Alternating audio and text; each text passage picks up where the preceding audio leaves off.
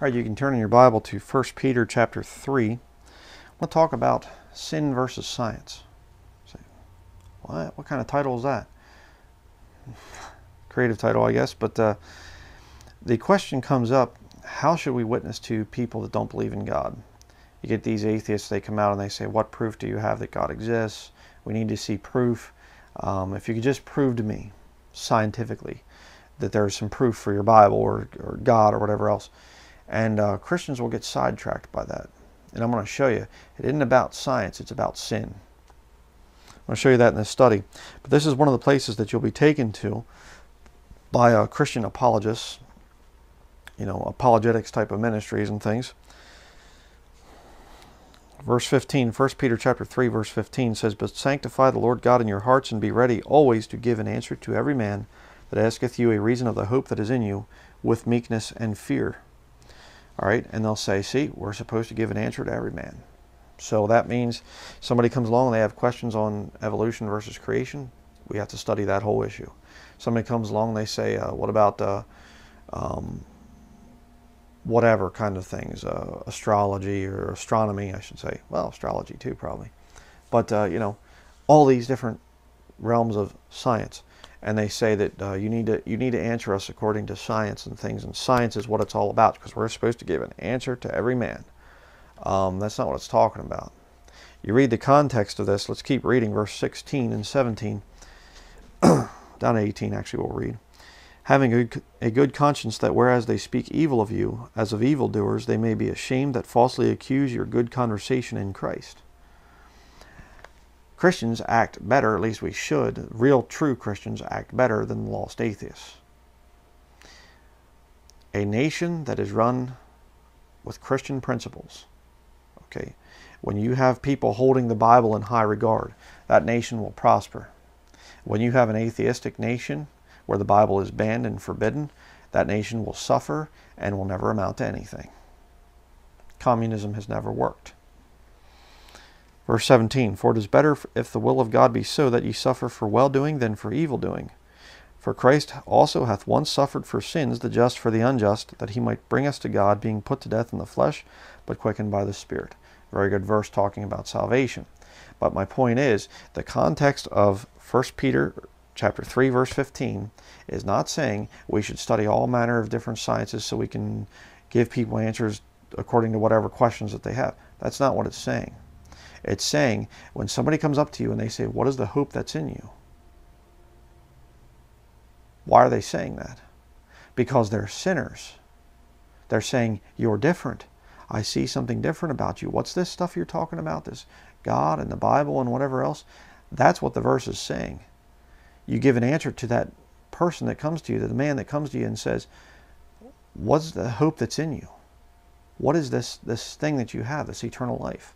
That's what the verse is talking about. It is not saying that you give an answer to everybody's questions. That's just not there. What's our motivation for witnessing to the lost?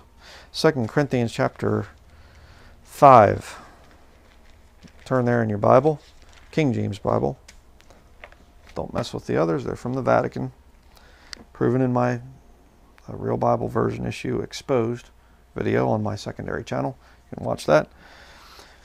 2 Corinthians chapter 5, verse 11.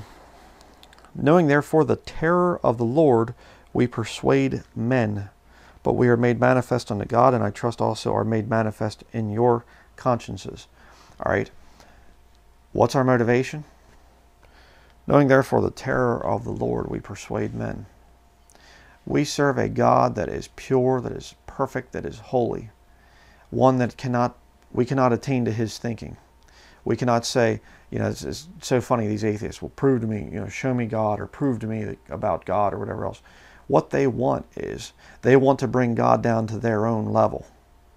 They want to be able to experience God with their intellect. A God that can be experienced with your own intellect would not be worthy of your worship. A God that has basically your IQ would not have been able to create the universe. I mean, you can't create the universe. You can't bring people back to life, supernaturally speaking. God can. So why would you think that God can he's somehow on your level? And these atheists, they'll come out and they'll say, well, you know, I just don't understand how a holy, righteous God could send somebody to hell and burn them forever and ever and ever, torture them forever and ever. Well, that's because you're not really being honest about how depraved mankind is. Man is a very, very wicked creature. God in heaven created man with a free will, and man, more often than not, uses that free will to murder and steal and do all kinds of other terrible, horrible things. That's history. That's not my beliefs or my opinions or my feelings. That's history, documented history. Man has been a consistent failure all throughout history. So God has every right in heaven to say, if you don't accept my Son, if you don't accept my plan of salvation, then I'm going to burn you forever and ever and ever. He has every right. And we as Christians need to keep that in mind. We don't come and say, well, you know, there's some really nice things about God, and God is love and everything else. God loved the world enough to send his Son to die, but if you don't accept that death of his Son, his wrath is upon you. And his wrath is horrifying. And right now, the time of God's mercy is ending. And you're seeing judgment more and more and more. And God is cruel, absolutely cruel in his wrath. And if you're a Christian and you say, well, I just don't want to talk about that, you need to check yourself. That's an aspect of God. That's an aspect of your Father. You need to be careful about that. Our motivation as Christians is knowing the terror of the Lord. Knowing that God's going to send somebody who's lost down into a place called hell, where they're going to be in pitch black darkness, outer darkness the Bible calls it, weeping and wailing and gnashing their teeth, and they're going to burn forever. Motivation, brethren. Let's see what Paul did. Turn back to Acts chapter 24.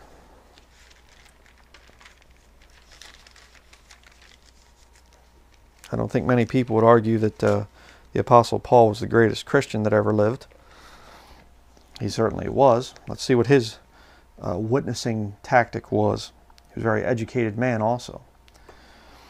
Acts chapter 24 verse 24 says, and after certain days when Felix came with his wife Drusilla, which was a Jewess, he sent for Paul and heard him concerning the faith in Christ.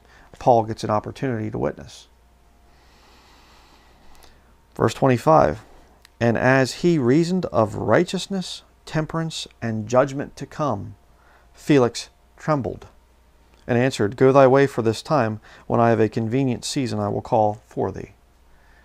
That right there, that statement, verse 25, is the most used thing that lost people will do. A Christian comes to them and they don't say, hey, let me show you some science tricks here and some neat little factoids about science and things like this. He said, he came to them and he reasoned of righteousness.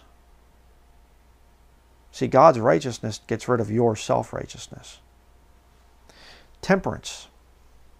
How about that one for lost people? Temperance. Don't eat that. Don't drink that. Don't watch that. That's wrong. That's sin. Don't do that. Temperance. Lost people don't like that.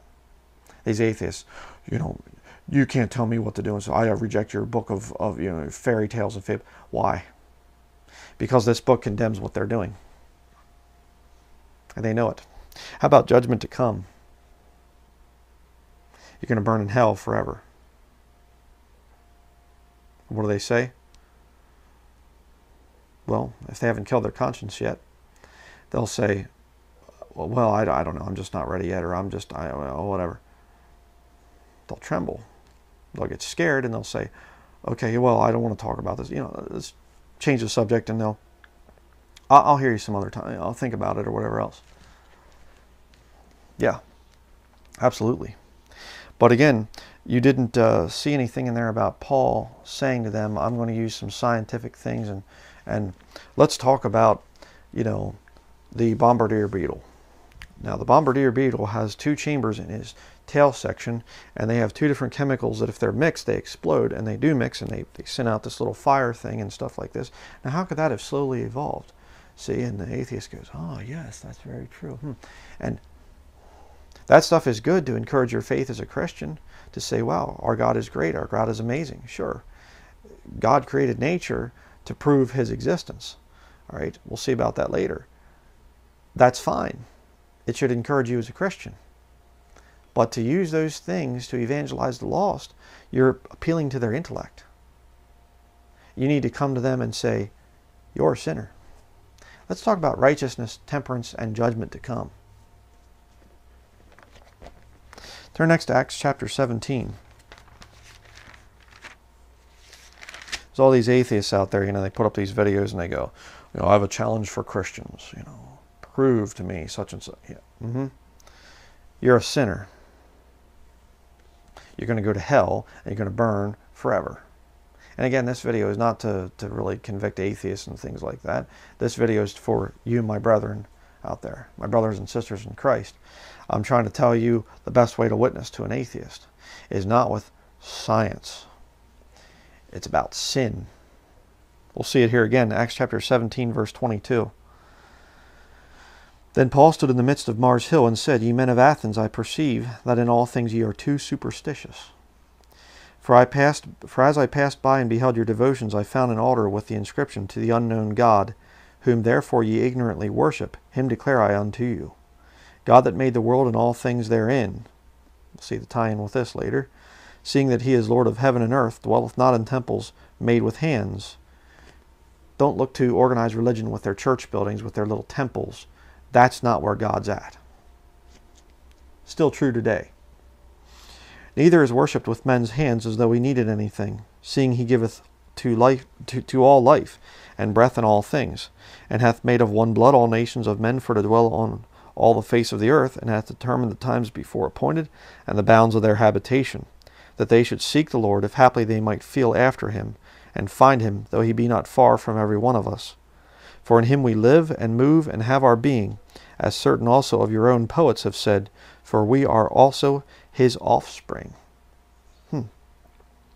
For as much then as we are the offspring of God, we ought not to think that the Godhead is like unto gold, or silver, or stone, graven by art and man's device. Paul's rebuking what they're doing.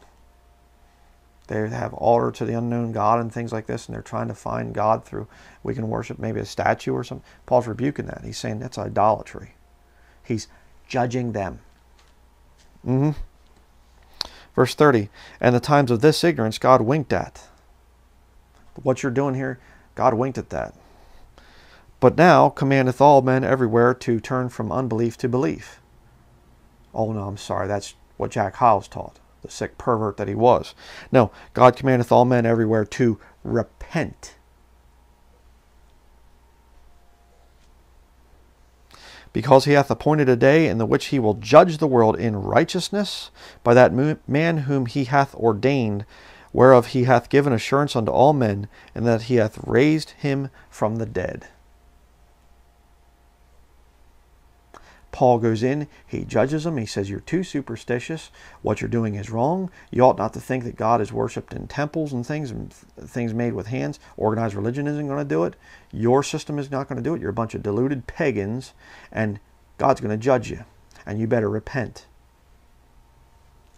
If you could break it down and make a short little thing of what Paul said to him. What's the reaction? Verse 32, and when they heard of the resurrection of the dead, some mocked, and others said, we will hear thee again of this matter. Just like Felix did later on in the book of Acts. When I have a more convenient season, I'll call for you. I'll hear you again of this matter. Maybe I'll hear this again sometime, and whatever. Verse 33, so Paul departed from among them, howbeit certain men clave unto him and believed, among the which was Dionysius and the Areopagite,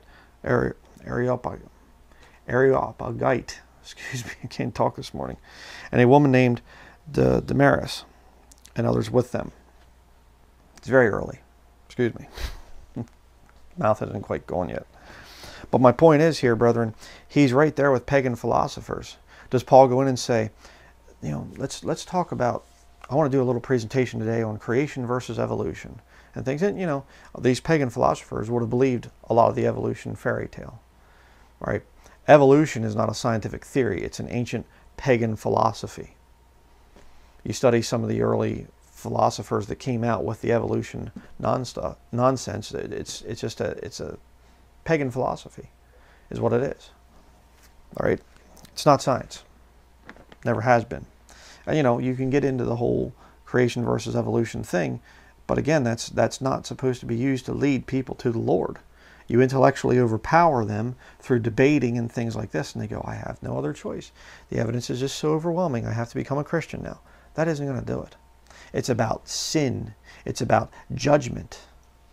That's what it's about. Don't get pulled away from that as a Christian. These atheists come along and they say, you need to prove God exists to me. You say, are you a sinner? I've done this thing over and over and over again with atheists, and I'm an atheist. It's like, oh, okay. Like I'm supposed to respect that. You're a fool, the Bible calls you, if you're an atheist. I'm an atheist and things. And I say, okay, are you a sinner? They'll never say, yes, I'm a sinner. I deserve to go to hell. Never say it. Never say it. I reject your book. I reject this. I reject that. You have to prove to me scientifically. Why? Because they want to bring God down to their level so that they can say, well, he's really not much better than me. The thought of a holy, righteous God that is so perfect that he cannot allow sin in his presence unless that sin is paid for by the death of his own son. And if you don't accept that death of his son, he burns you forever and ever and ever and ever and laughs at you. They don't want to think about that. But that's the God of the Bible, whether you choose to believe it or not. Okay, now go to Romans chapter 1.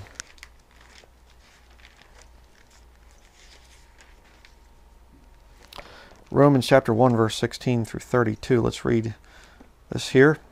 For I am not ashamed of the gospel of Christ, for it is the power of God unto salvation to everyone that believeth, to the Jew first, and also to the Greek. For therein is the righteousness of God revealed from faith to faith, as it is written, the just shall live by faith. For the wrath of God is revealed from heaven against all ungodliness and unrighteousness of men who hold the truth in unrighteousness. Compare that to 2 Thessalonians chapter 2. God sends them strong delusion, that they all might be damned, who believe not the truth, but had pleasure in unrighteousness. Something to think about. Verse 19, because that which may be known of God is manifest in them, for God hath showed it unto them. For the invisible things of him from the creation of the world are clearly seen, being understood by the things that are made, even his eternal power and Godhead, so that they are without excuse. Because that when they knew God, they glorified him not as God, neither were thankful, but became vain in their imaginations, and their foolish heart was darkened. Professing themselves to be wise, they became fools. The fool hath said in his heart, there is no God. Yeah, they say it in their heart. It's a feeling that they have. Another one of the lies that the atheists come out with, they'll say, everybody's born an atheist, you have to be educated into religion. That's an absolute total lie. I mean, there are sometimes they just say, they make some stupid, idiotic statement, and then they say, prove us wrong scientifically. You're a liar. You're a liar. The Bible says that everybody is born and they have a belief that there is a God. God gives you a conscience when you're first born. You have to kill that conscience later on. Nobody's born an atheist. All it takes is just a quick look at nature and you go, there's no way that that happened by chance. No way. Absolutely not. You have to be told by some wicked Luciferians out there that everything happened by random chance. Now you can go on living in your sin. You have to be told that. But what do with all this, worshiping the creation and things? Let's look at this. Verse 23. And change the glory of the uncorruptible God into an image made like to corruptible man. That's what they want to do again. See, they want to take God and they want to make him like corruptible man. And to birds and four-footed beasts and creeping things. Wherefore God also gave them up to uncleanness through the lusts of their own hearts, to dishonor their own bodies between themselves. It's kind of funny because God lets them have what they want. And they get mad at God for saying, hey, you shouldn't do this and you shouldn't do that. You ought to just let us have our way. God says, okay, you can have your way. The worst thing that can happen to you, by the way. Verse 25, who changed the truth of God into a lie and worshipped and served the creature more than the Creator, who is blessed forever. Amen. For this cause God gave them up unto vile affections, for even their women did change the natural use into that which is against nature. And likewise also the men, leaving the natural use of the woman, burn in their lust one toward another, men with men working that which is unseemly, and receiving in themselves that recompense of their error, which was meat. Sodomy is the final sign before God's judgment comes. You say, well, man, there's a lot of sodomy in my country. I better go to another country. Well, that's right. There's pretty much sodomy in every country now. And the Vatican hirelings in government are making sure that laws are passed to protect sodomy and to perpetuate it. They want to spread it. Why? Because Satan is going to hell. He's going to the lake of fire. He's going to burn forever and ever and ever. And he wants to bring as many people with him as he can. So the best way to do it is to get people into sodomy. Nothing will bring God's wrath on a country quicker than sodomy. I mean, the very term, sodomy, is the sin of Sodom. Verse 28, and even as they did not like to retain God in their knowledge, God gave them over to a reprobate mind to do those things which are not convenient, being filled with all unrighteousness, fornication, wickedness, covetousness, maliciousness, full of envy, murder, debate. Interesting, because that's what they want to draw you into as a Christian. Deceit, malignity, whisperers, backbiters, haters of God. Hello, atheists. Despiteful, proud, boasters, inventors of evil things, disobedient to parents, without understanding, covenant breakers, without natural affection, implacable, unmerciful, who knowing the judgment of God, that they which commit such things are worthy of death, not only do the same, but have pleasure in them that do them. Yeah. And again, this is where the judgment is. This is what you use for the lost people. And what they want to do is they want to draw you back into the thing of, you have to scientifically prove to me. Prove this, prove that. And when you, if you ever see this, if you ever do this with an atheist, where you actually will try to, show them, well, actually, if you study this and you study that and whatever else, you'll never convince them of anything. Never. It's a rather dangerous thing to get away from preaching righteousness, temperance, and judgment to come. Knowing, therefore, the terror of the Lord we persuade men. And you get away from that and you start to say, well, I need to, show them science and I need to show proof of this and proof of that. No, you don't. All you need to do is, are you a sinner? Your sins are going to be judged someday. You say, well, I reject the book. Okay. Then have at it. Take the gamble. Simple. Oh, no, but brother, I have to win them to the Lord, and if I don't, their blood's going to be on my hands. That's a whole other thing that you're going to hear. Not at all true. If you have to actually go back to Ezekiel, where that passage is, where it talks about, warning the wicked to turn from his wicked ways and things, and if you don't, then his blood's going to be required at your hands and all this. It's not for a Christian. Because if you look at the context, it's actually talking about, if you don't warn them, then your soul, you'll actually lose your soul. So if you apply that to a Christian today, then if they don't witness to every lost person that they meet, and their blood's on their hands, then they could actually lose their salvation because of not witnessing.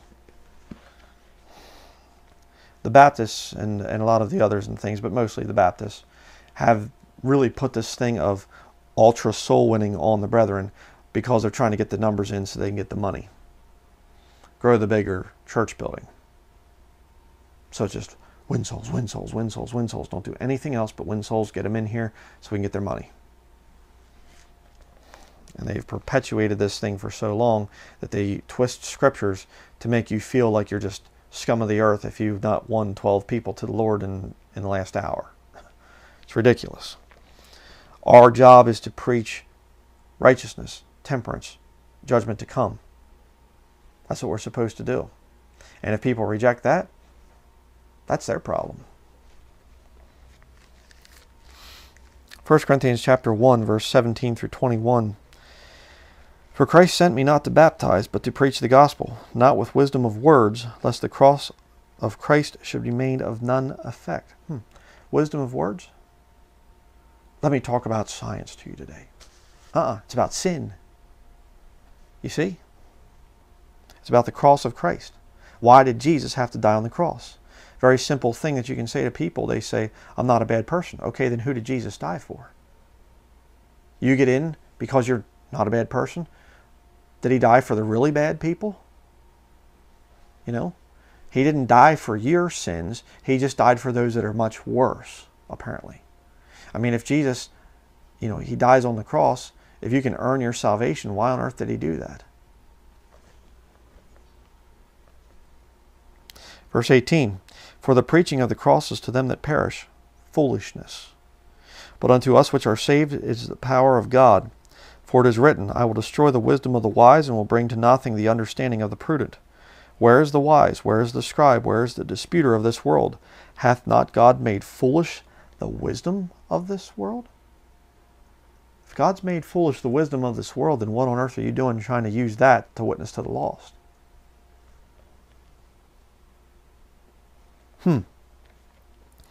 For after that, in the wisdom of God, the world by wisdom knew not God. It pleased God by the foolishness of preaching to save them that believe. You're going to look like a fool. Oh no, because I've gone to the university and I have a PhD. Let's all welcome Dr. whoever. And he's a very highly educated man. He taught high school science for 15 years. And, he's been this great professor, and he's been this, and he has 4 degrees and all these other things. And he's debated some of the top evolutionists in the country. And no, the preaching of the cross is foolishness to them that perish. And you can't make it different than that. I was going to say unfoolish. I don't know if that's really a word. It's foolishness. But you see, when somebody's broken, when their pride is finally broken, and they come down to that level, and they're just like, I can't continue like this. I don't know what's going on. My life is just a wreck. Everything's falling apart. God, if you're real, I need help. They're ready for salvation. You see? And you hear, and all of a sudden they hear, and they say, the Bible says that you're going to go to hell if you die in your sins. And you get that fear coming into you, and you go, hell? You mean it gets worse than what I'm going through right now? I'm going to burn forever on top of this? And then you hear the good news of the gospel. Jesus died for sinners. He didn't come for the righteous. He came for you, sinner. All those things that you struggle with, all those things that where you just mess up and mess up and mess up. He died to pay for all of that. His blood can wash that all away. That's the good news. Not saying, well, actually all the earthquakes out there in the world right now, there's all these big earthquakes, and the Bible says that there'd be earthquakes in divers places in the end times. And, let's look at the seismic activity of the last 3 months or things like this and whatever. And I'll admit I've probably been guilty of some of this, the apologetics type of stuff, where you try to show lost people proofs of things and stuff like that. It's not supposed to be that way, brethren. It's about sin, not about science. Matthew chapter 11.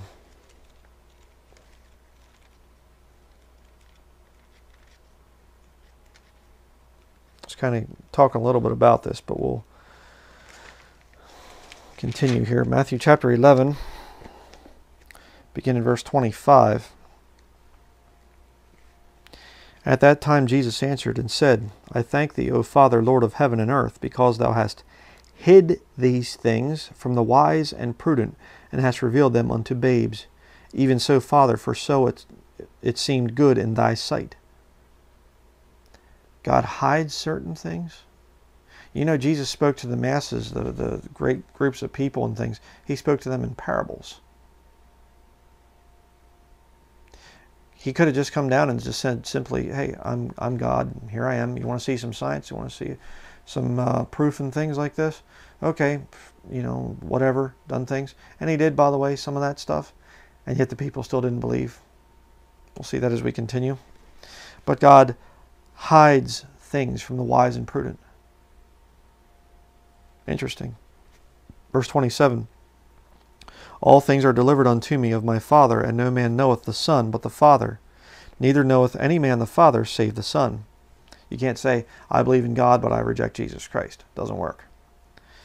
And he to whomsoever the Son will reveal him. Come unto me, all ye that labor and are heavy laden, and I will give you rest.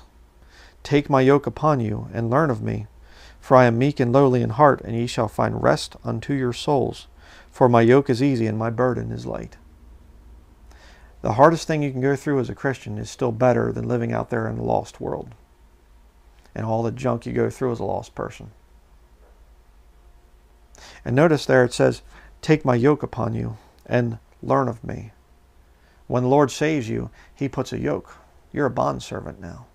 Your life is not your own. You're bought with a price. That blood that was shed on the cross, that was the purchase price to purchase you. Or the price that was paid to purchase you, say it that way. You don't have the right to say, hey, I'm not going to this, I'm not going to that. I'll just do what I want with my life. You don't have that right anymore. But notice it says, take my yoke upon you and learn of me. And I've said this many, many, many times throughout my sermons, and that is the way that you judge if somebody's really truly saved is what is their attitude towards the truth. Now, I'm a Christian, but I reject the King James Bible only position. I'm a Christian, but I'm not dispensational. I'm a Christian, but I believe Christians will go through the time of Jacob's trouble and could lose their salvation, and you know, but I'm still a Christian. Sorry. Nope. Nope. I'm a Christian, but I don't have to change my life. Well, then you're not taking the yoke of the Lord upon you. You're not a bondservant. You do what you want with your life. But you've believed, and that's all it takes. Your own belief. It's really something, isn't it? Again, do we see science? No. Come unto me, all ye that labor and are heavy laden, and I will give you rest. Not to come unto me, all ye that are convinced by the mighty arguments of my saints down there, proving scientifically that I exist. Are you laboring? Are you heavy laden? Come to me, I'll give you rest. And He will, and He does. Luke chapter 16. Old saying. It's very, very good, and that is, a man can't be saved until he knows he's lost. Absolutely. Luke chapter 16, verse 27. You have the rich man in hell, and he sees Lazarus over in Abraham's bosom. This is talking about the Old Testament here, before Jesus died on the cross. Now when Jesus, now that the blood is there, you go right to heaven when you die. You don't have to go down into, the earth, down there to wait for the resurrection. You don't need to do that. Or wait for Jesus to die on the cross, the perfect redemption. Luke chapter 16, verse 27. This is the rich man speaking here. It says, Then he said, I pray thee therefore, Father, that thou wouldest send him to my father's house. Lazarus, in other words. For I have 5 brethren, that he may testify unto them, lest they also come into this place of torment. It's a prayer of a lost relative that went to hell. They're praying, they're saying, please, God, I want them to be saved. I don't want them coming here. Verse 29, Abraham saith unto him, They have Moses and the prophets, let them hear them. At the time the New Testament wasn't written, Abraham says, they have Moses and the prophets. They have the Old Testament, the Word of God. He doesn't say, well, there's a lot of scientific proof out there that will point people to God. The Bible. They have the law, the 10 Commandments to convict them that they're sinners, that they need to get saved. Verse 30, and he said, Nay, Father Abraham, but if one went unto them from the dead, they will repent. They need to see scientific proof. And he said unto him, If they hear not Moses and the prophets, neither will they be persuaded, though one rose from the dead. Exactly. You can show people scientific proof and waste your time.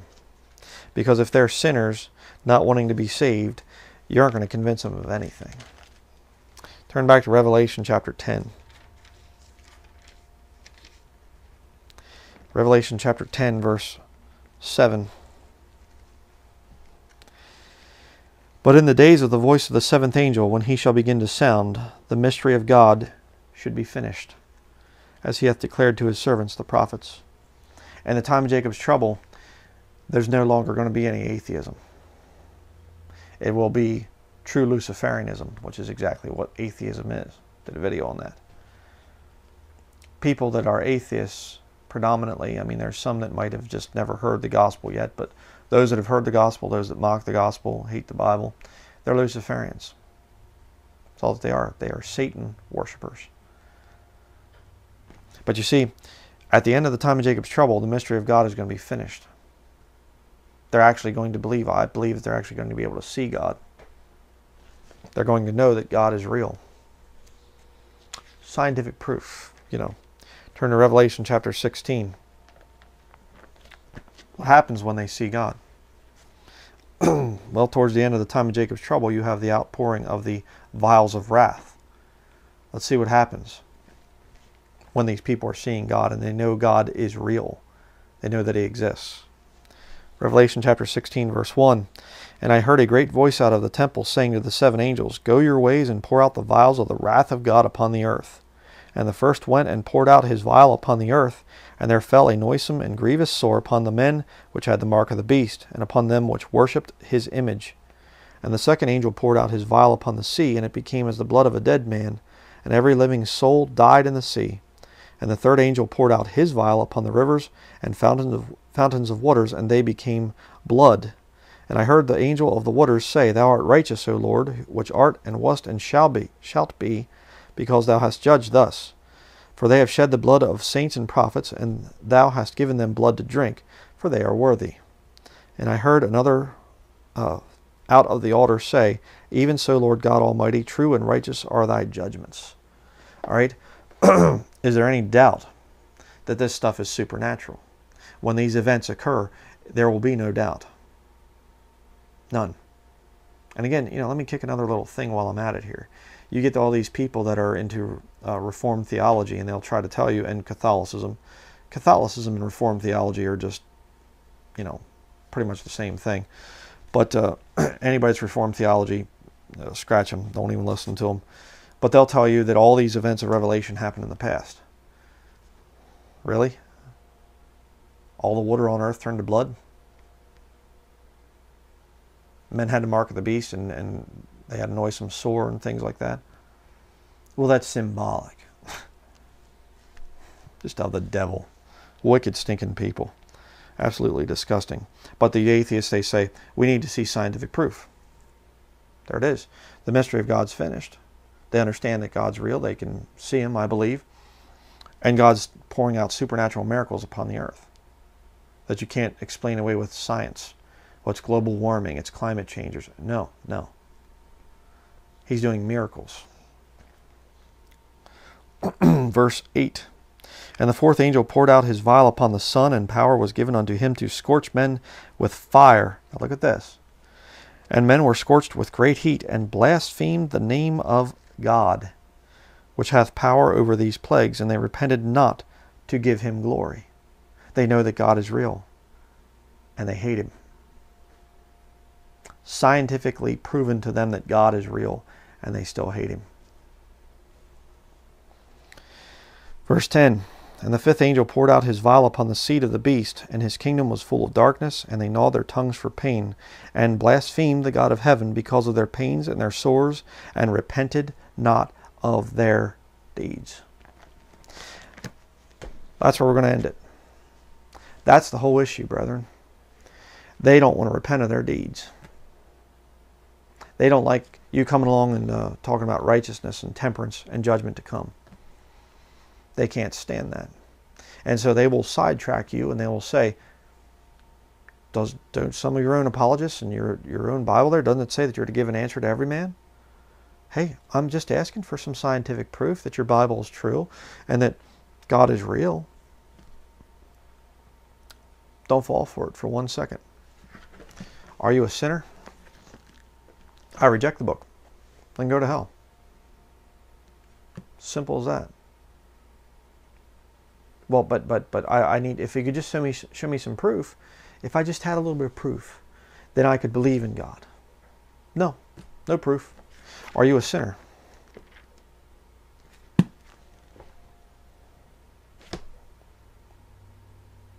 Do you have heavy labor? Are you depressed? Do you have problems in life? Then Jesus said, come unto me, all ye that labor and are heavy laden, and I'll give you rest. Take my yoke upon you and learn of me. Are you willing to have the yoke of the Lord put around your neck? Oh, that's so demeaning. That's so terrible. Oh, I can't believe such a terrible picture to these African slaves being chained up by the hands and they got the yoke around their neck and they're being led along. But what if you were being led along by the Lord? I don't mind having his yoke upon me. I don't mind it when the Lord says, hey, son, I don't want you drinking that. Don't look at that, please. Don't eat that. Because you see, when I listen to my Heavenly Father and he tells me don't do that and I listen, my life gets better. I like his yoke to be around my neck. I like the restraint. So that's just so demeaning and terrible. Okay, go to hell. Simple as that.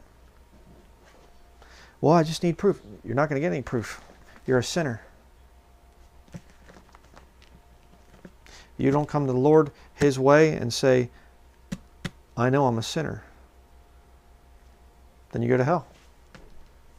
It's very simple. Extremely simple. You don't need to come up with all kinds of proof and study science and study creation and evolution and all the debate back and forth and whatever else, and textual criticism and all that stuff. That stuff is secondary.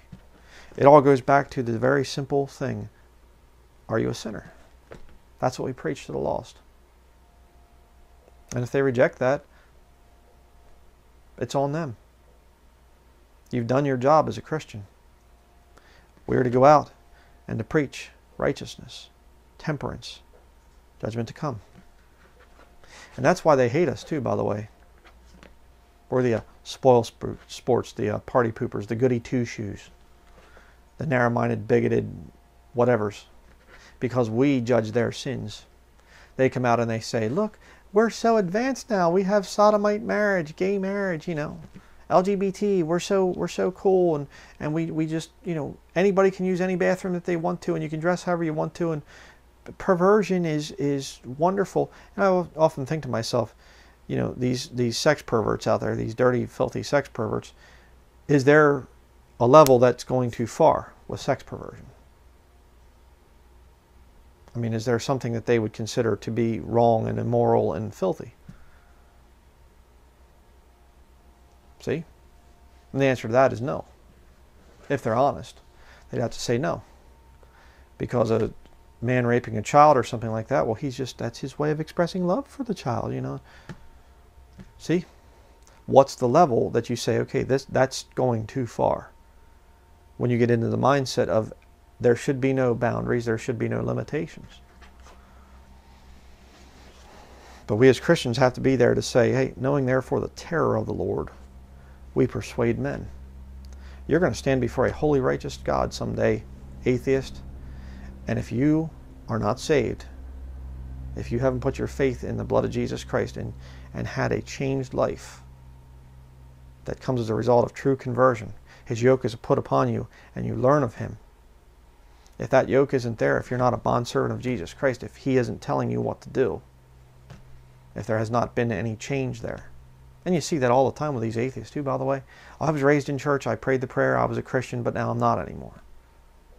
Well, according to some of the brethren, the easy believism people, they say that, well, they were They're saved. They'll be in heaven because they at one time believed. Doesn't matter that they're totally wicked now and they hate God. Doesn't matter because they believed. They made a profession that they are saved, and therefore they're saved. No changed life necessary, just a profession. Doesn't work. So just wanted to do this little study here quickly just to show Christians out there, don't get sidetracked by this atheistic thing of, I need to see proof. And if you could just show me some proof.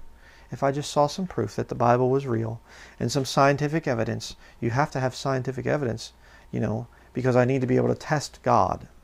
I need to be able to bring God into the laboratory and sit him down and say, you know, okay, now I have some questions for you, okay? Now if you answer these questions correctly, then I'll accept your plan of salvation. No, no, no, no, no. You're a filthy sinner, atheist. That's what we preach to the atheists. You're a sinner. You're going to be judged. If you die in your sins, you're going to go to hell, and God is going to burn you forever and laugh at you. Read Proverbs chapter 1. He will mock when your terror comes. That's what the Bible teaches. Let's stay focused, brethren. We have to judge sin. That's one of the reasons that we're here on this earth. We shouldn't just say, well, you know, whatever people want to do, just kind of let things fall apart and whatever else. Nope. We need to judge sin. Don't worry about trying to lead people to the Lord with scientific proof. It's about sin. And if they reject that, if they say, I'm not a sinner, I reject your book, you haven't proved, go on to somebody else. Okay? That's going to be it. Thank you for watching.